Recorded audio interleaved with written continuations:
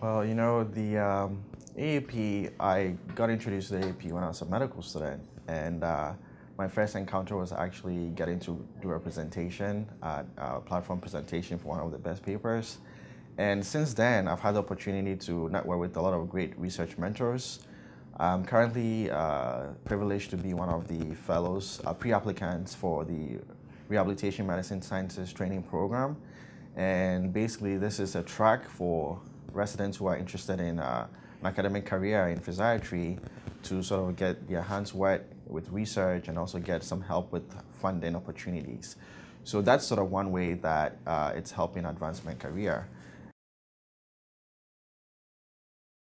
So I think it's a really important organization that focuses on sort of mentorship of trainees at all levels and helping them advance their careers. So it provides a lot of support and tools for how to approach a career, especially in academic physiatry or just physiatry in general.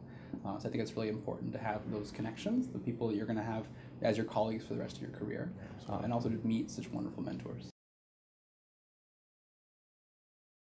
I would say that, get involved, basically, be very passionate about, the field and seek every opportunity to be involved in the organization, both at the regional and the national level.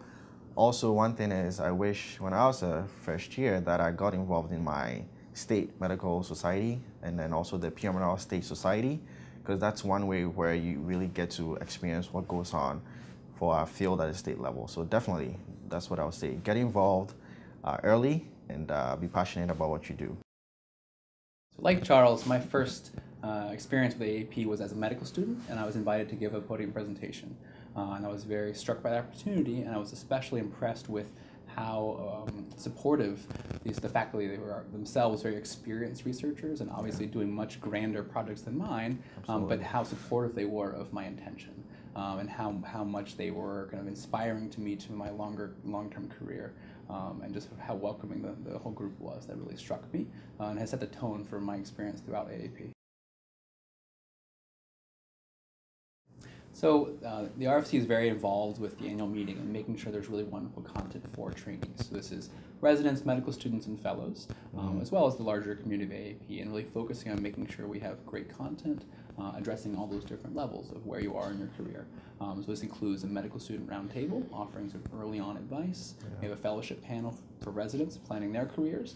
And we also have more of a career pearls, which is sort of general wisdom from more experienced physiatrists from different career paths. And all of these, as well as sort of our social events, I think are always a big highlight for us, and we put a lot of energy into that at the RFC.